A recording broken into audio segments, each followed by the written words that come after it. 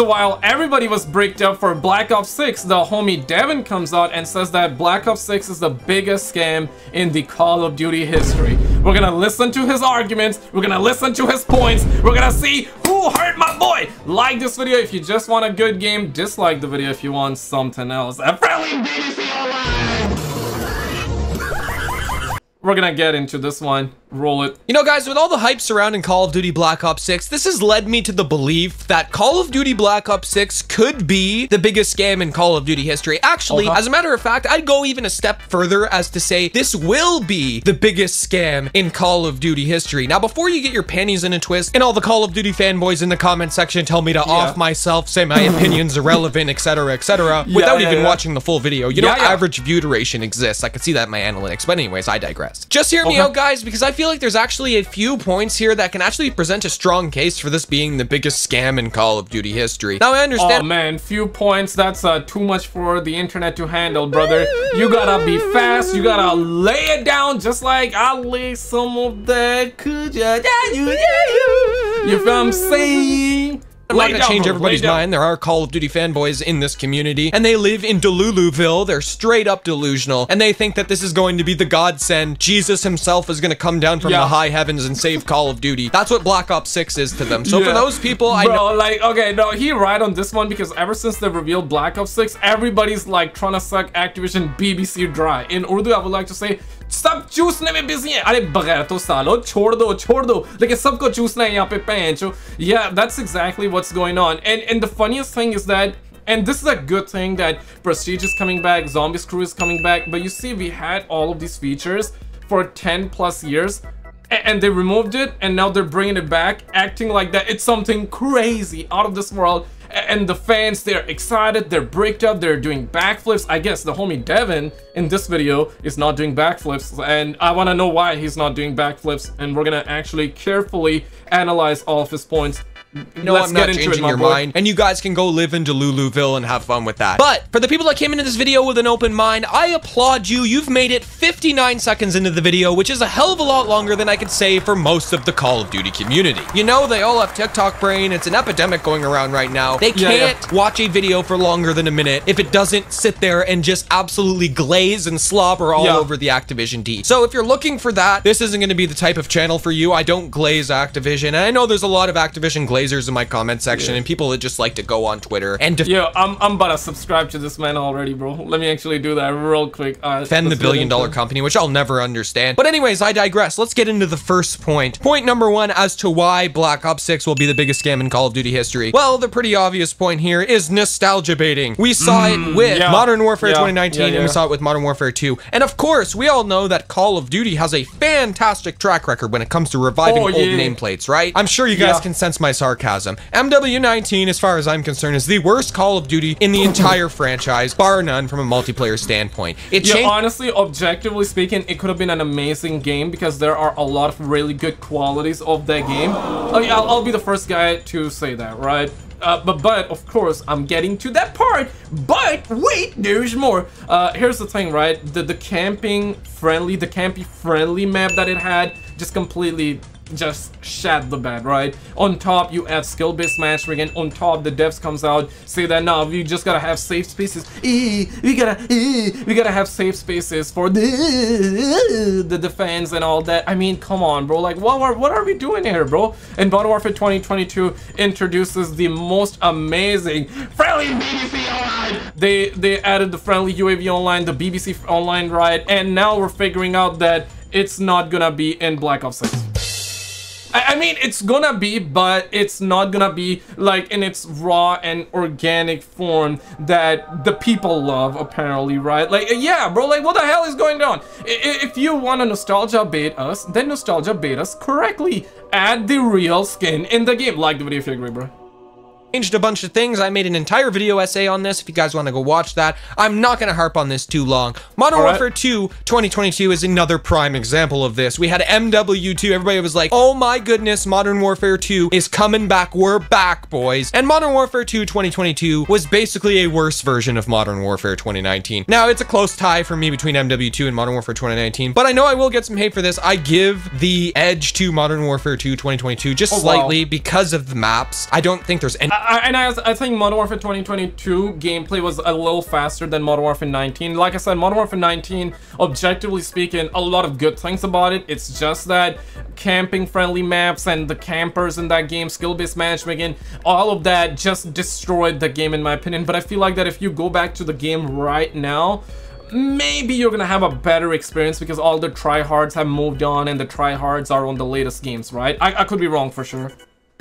Any good maps in Modern Warfare 2019, and I understand that's my opinion, it's subjective, and there's going to be people that disagree with me in the comment section. That is completely fine. But the point I'm trying to make here is that they do not have a good track record when it comes to reviving old nameplates. Example, MW19 and Modern Warfare 2. Point number 2, EOMM will be dialed up to 11. We all know that this is going to happen. Engagement optimized matchmaking is here to stay, and it's going to be an epidemic for the next few Call of Duty games, if not every single Call of Duty game moving forward. We have things like sadly, but the good news here is that, and again, this is just a rumor, right?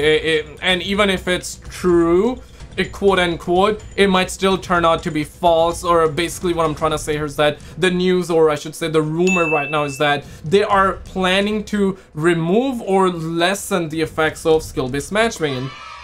Sounds good. Yeah, it's good news, but apparently it's a rumor, so may be real, may not be real. And even if it's real, you guys gotta understand that, like, by the time the game comes out, they're either gonna decide to do it or not to do it. What I mean by this is that decide to lessen it or just keep it as is. And if it's as is in the game, then it's kind of JoeWo at this point. And the entire reason this rumor is going around is that XDefiant has been very successful, at least so far. We do not know if it's going to be successful in a month to come, or 2 months, a year to come. We're not sure. I hope it is. It's not a Call of Duty killer, but it's also not a trash game, right? I know the Call of Duty fanboys are hating on the game. Call of Duty refugees are glazing the game. I feel like that it's a decent game, and we surely, I mean, more FPS games can never hurt, right? If I'm saying more FPS games or more good games in general is always good, right? You have more options, and therefore these companies have to compete, and they have to make their products better because they're competing ultimately for your time and for your money. So I think XDefiant being good, yeah, it's a good thing. Oh, bro, like, I want that game to succeed. Absolutely. Like the video if you want, just more good games. Simple as that. Simple as that. Like rigging algorithms, rigging outcomes of matches, skill-based damage, etc., etc. These are all seen throughout patents that Activision actually owns. Now, I don't have any proof that it's in the game, but the people that like to come here and say that I need to prove that it's in the game don't have any proof that it's not in the game. Now, I understand I'm the one making the argument, and there are patents about, right, like them changing your stats in game. They can, certainly there's a patent for it. Doesn't mean that it's 100% in the game, but you guys gotta understand that they got skill-based matchmaking, they got EOMM in the game, and the fact that they have a patent that talks about changing or nerfing your stats in game, the fact that they can and they have a patent for it, you only gotta imagine. I mean, their algorithm is so superior, their algorithm is so advanced that you play 5 games and these suckers know how many kids you're gonna have in the future. These suckers know your entire family tree. These suckers know, like, everything on you. Yeah, this suckers crazy, damn it. These suckers crazy. They're using Mark Zuckerberg-like technology, bruh. They're using lizard-type technology in the game. Burden of proof does fall on me, but the fact of the matter is we don't have any proof either confirming nor denying the fact that skill-based damage, EOMM, and all of these other patents are at play in Call of Duty multiplayer. But one thing I do know is that if it isn't EOMM and it is in fact skill-based matchmaking, well, I'm pretty sure the skill-based matchmaking is going to be dialed up to 11, because if we all remember the last Black Ops game we got being Call of Duty Black Ops Cold War, the EOMM and SBMM in that game was by far the worst I've ever seen in the franchise. Black Ops Cold War is the only Call of Duty game. Now, I don't know if this is because of, you know, the non-resetting streaks and everybody can get streaks, even bad players, but it is the only Call of Duty game that I refused to play solo. When you played this game solo, it was absolute slugfest. It was sweaty. You couldn't move. Listen, I love Black Ops Cold War. I feel like that. Oh, you guys don't like it? Oh, my bad, guys, my bad, man. I kind of like it, man, just a little bit, though, you know what I mean? Now, I actually feel like that Black Ops Cold War, but here's the thing, though.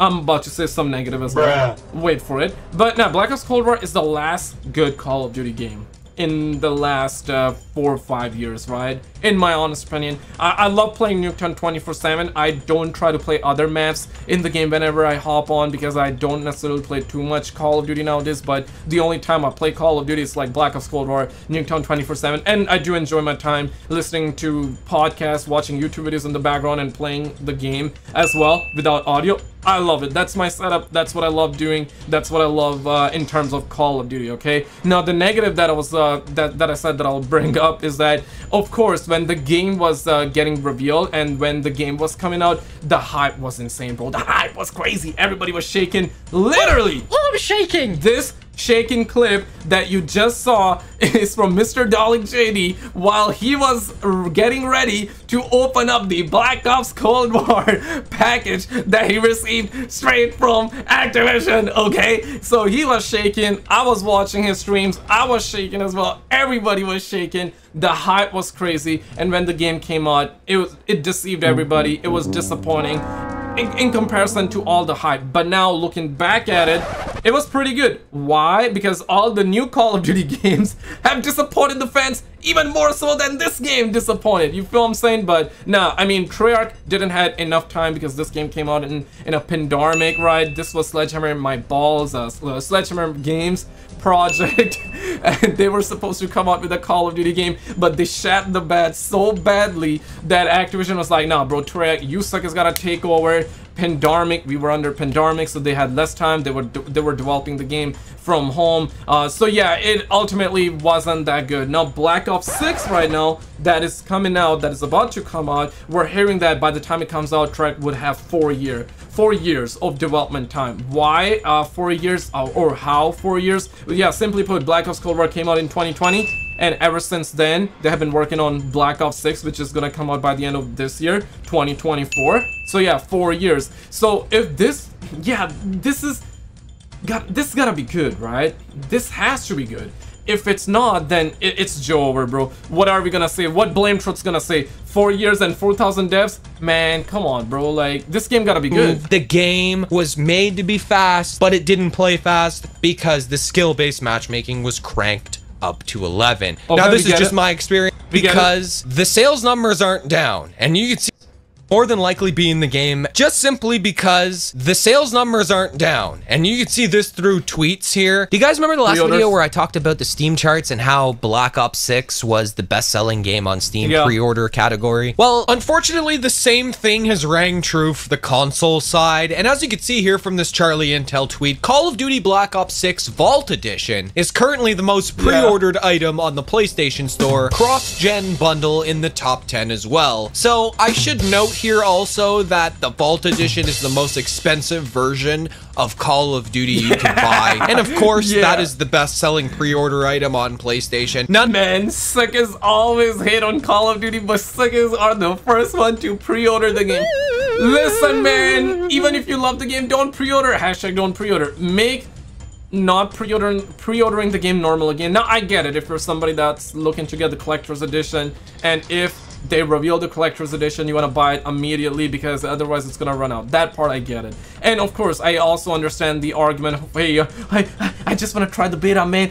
Yeah, I get that. Pre-order the game when the beta is like 2 or 3 days away, right? Then you can pre-order the game, try out the game, and if you don't like it, you cancel it. What these suckers at Activision are doing is that, and this is insane, right? This is, the rabbit hole goes deep, and we have talked about this previously, and other channels have talked about it, but the Call of Duty D-Writers, they never talk about it. It's that once you, and I'm being objective here, I really hope the game turns out to be good. I want this game to succeed. I'm looking to buy this game as well. I'll keep it real. I hope it's good. If it's not, I'm not gonna buy, but if it's good, I'll buy. Yeah, I want to support good games as well. But here's the thing though, a lot of people just miss the idea, the reason why we had prestige tokens back in the days, the reason why we had pre-order bonuses. Right now they're saying you can pre-order, I believe, get Frankwoods, and you can use Frankwoods in Warzone or other games. Sounds good, but the entire reason they do that is because once you pre-order the game and once you download that pre-order bonus, you cannot get a refund. Yeah, this is the entire reason they done prestige tokens in the back in the days, especially Black Ops 4. We had prestige token. I remember like covering that story because there was a guy that that downloaded that, and then he tried to get a refund but couldn't because he ultimately downloaded and redeemed. That's what the official wording was from PlayStation, that, oh no, you have redeemed the content, now you cannot get a refund. And tough love, he couldn't get his refund, right? So pre-ordering the games sucks, and the pre-ordering the games hurts everybody. Like, even if you're a fan or a hater, or you're just a cautious what's this called, cautious, there's a term for it. If you're a cautious customer, right, it's bad for all of us, because if the pre-order numbers are down, they're gonna really try to go after your money, and ultimately the only way they can get your money is if they attempt, not even attempt, they deadass would have to offer you good content, and they would deadass have to offer you more quantity and more quality, so they can get your money and they can get you to pre-order the game. You feel what I'm saying? So let's not pre-order. If you want to pre-order and play the beta early, oh, I get that part. You can pre-order like 2-3 days before, and you can play your game, and if you don't like it, just refund, don't download the pre-order bonus, and you're good. But if you love the beta, oh, keep your pre-order. Oh, absolutely, right? Download the pre-order bonus, right? Yeah, absolutely. But other than that, there is no reason to pre-order, because the games are not running out. Carry forward is gone. This is bad. He says, uh-oh. Let's see. Further. Point number 3 is that there's zero carryover from Modern Warfare 3 to Black Ops 6. This is perfectly summarized here in this Charlie Intel tweet. He says, carry forward update. When Call of Duty Black Ops 6 integrates with Warzone, all Modern Warfare 2, Modern Warfare 3, and Black Ops 6 content will be available in Warzone. That's great. But in Black Ops 6 multiplayer and zombies, only Black Ops 6 content will be available to you. So in short, if you're a Warzone player, you get to keep all your stuff. If you're somebody who spends money, $70 on a game every year, you can go fuck yourself and not have any of the skins carry over from Modern Warfare 3 to Black Ops 6. Now, I know some people aren't going to care about this, but this is extremely anti-consumer, and there's kind of an ulterior... It is crazy, right? That I wish I could say psych right now, but it looks like that we're not going to get the original friendly UAV Online. It looks like that the original friendly UAV Online is not going to carry over. That's such a disgraceful behavior, Activision. Come on, motive here for Activision, and that is the fact that they can sell it to you again. They did this with Modern Warfare 2019 to Modern Warfare 2. We all remember the 4th of July bundle. The copy-paste blueprint that they took from Modern Warfare 2019 and put it into MW2 and sold it to you for a higher price. And let's not forget about Snoop Dogg. How many Snoop Doggs have we seen? We've seen Snoop Dogg, if my memory serves me correctly, we've seen Snoop Dogg in Modern Warfare 2, we saw him in Vanguard, and we saw him in Modern Warfare 3. So they're gonna release another Snoop Dogg, another Nicki Minaj, all this other shit, upsell. My memory is foggier than Snoop Dogg's bathroom right now. Bruh. But I think we had Snoop Dogg in Call of Duty Ghost as well. Correct me if I'm wrong, but right now my memory is foggier than Snoop Dogg's bathroom. Oh yeah, it is. Oh yeah. Oh, you think it's not? Oh, it is. It is. Oh yeah. It, charge you more money, so you have to buy it again just so you can lose it again next year. This is why I'm against buying skins in general. It's extremely anti-consumer, and this carry forward thing I knew was way too good to be true, and there was no way they were going to do it again. The only reason why they did it with Modern Warfare 2 to 3 is because Modern Warfare 3 is an over-glorified DLC for Modern Warfare 2, but we're not going to get into that. But even so, this is a huge L for Call of Duty as a whole, and only the Call of Duty community would find a way to spin this and make it seem like it's a good thing, when they don't even realize they're being slapped in the face and Activision is spitting and shitting all over them, and they just take it with a smile. They've honestly convinced themselves that this is a good thing simply because of immersion. It's gonna ruin the immersion if we have Modern Warfare skins in Black Ops. It doesn't fit the setting. It's gonna ruin the— Oh man, he's going off. He's hurt, and I understand. I was like him. He's a defeated gamer. I feel you, man. Come here, brother. Come here, man. It's gonna be alright. Nah, he has been burned by Activision many times. I hear passion coming out of this man. He clearly had enough. In fact, we all had enough. Or yeah, we all had enough, right? Like, let's be real. Games are coming out. I'm not just talking about Call of Duty here, but generally speaking, most games are coming out incomplete, filled with woke stuff, DEI, and on top of that, filled with generally speaking, objectively, forget the woke stuff for a second. Generally as well, the games are coming out filled with microtransactions, lack of content. There's no soul in the games anymore. Yeah, like, yeah, we all had enough. I hear you, brother. The immersion. This is the most common argument I hear from them, and it just makes me like sit there and like, huh? Like, you know that cat meme? I'll put that button. fucking screen right now. Like, huh? Like, I don't even know how to respond to this, bro. You really think that they're going to keep the skins realistic and there's not going to be any cringy duck skins and fucking furries and Easter bunnies and shit sliding and booty sliding all over the fucking place, doing omnidirectional movement, 360 no scopes and shit? You really think that that's not going to happen? Well, don't take my word for it. Don't take it from the guy who's been playing the game for 15 years. Take it from Treyarch themselves, because Charlie Intel's reporting here that Treyarch confirmed to IGN that they will be adding all sorts of skins to Black Ops 6 post-launch, but day one will focus on the base/immersive items. Oh, that's so good. Thank you, Treyarch. I appreciate it. Now listen, I don't mind this. Bruh. I don't mind this as long as the game is fun and as long as the game is good. This is what I said before, and this is my opinion. You can disagree, absolutely. But I feel like campaigns need to be realistic, okay? And then multiplayer, they can make it a little wacky. Granted, if the game is fun to play and they do not go too crazy with it, but knowing them, they would. I mean, what are we talking about here, right? $80 King Kong bundle in Modern Warfare 3, $100 weapon skin as well as the microtransactions, to which the Call of Duty D writer said, "Oh, it's just a reward, bro. It's just a reward." Activision, look at Activision, how nice of them, right? They're being very nice. They're offering you a reward. You spend $100 and you can get a weapon skin. You spend $80, you can get a King Kong bundle. Activision is just very, very generous. They're offering us a reward. Dog, if they were really offering you a reward, it would have been you completing maybe several challenges to unlock that, okay? Not paying $80 to get a King Kong bundle that don't matter in real life, okay? You feel what I'm saying?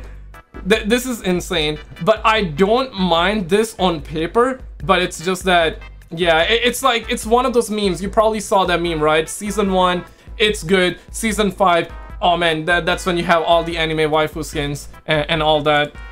It's coming so through. Day one, you won't be running around with any of those skins so that it doesn't break the immersion in that narrative we want. Now, of course, we're going to add things like that into post-launch. We know players love those things. Yeah, children love those things. And then we'll find really cool things that tie to the Black Ops lore and all new exciting stuff as well. So the question I have to you... Okay, why zombies is unsafe? I want to get into that. But there's one more thing I want to cover here before I close out the video, and that's if you're a zombies player, perhaps you think you're free from all of these algorithms and the shitty microtransactions. You feel like, I'm just gonna buy the game for zombies and I really don't care about the microtransaction side of things because I don't play multiplayer and I could care less. Well, there was a point that was brought up by one of my Discord members, and he goes by the name of Ghost Ops Zone, and I will be putting his channel in the description so you guys can check him out. But he brought up a great point that I didn't even think of because I'm not primarily a zombies player, and that's the fact that gobblegums could actually be monetized. And more spoiler alert, they were in Black Ops 3, but the reason people didn't mind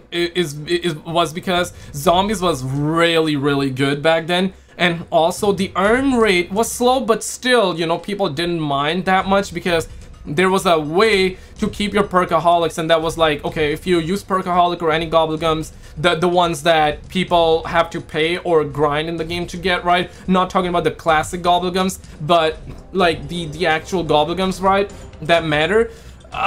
Basically you would use them in the game, then close that, and you will keep them. So it's like you can only have one perkaholic and you can use it unlimitedly. I hope we still had that feature back, and I hope zombies is good, but of course they're gonna monetize that to hell. Oh, absolutely. I'm just hoping the game is good. That's what I hope for, personally. More than likely will be added to bundles for astronomical prices. So perhaps that's not game breaking for you. Perhaps there's people here that are like, well, who gives a shit? It's just gobblegums. It's not that big of a deal. And maybe that is the case. But the simple fact of the matter is they're gonna monetize the fuck out of zombies too, just like, and that's a fact as well. They're gonna like they do with multiplayer. And all of this culminates into making Call of Duty Black Ops 6 the biggest scam in Call of Duty. Guys, check out this video on the screen because apparently he just got caught cheating. Yeah, this is insane. There's a massive drama ongoing. Check out this video on the screen. If you've already seen it, then check out the video on the left.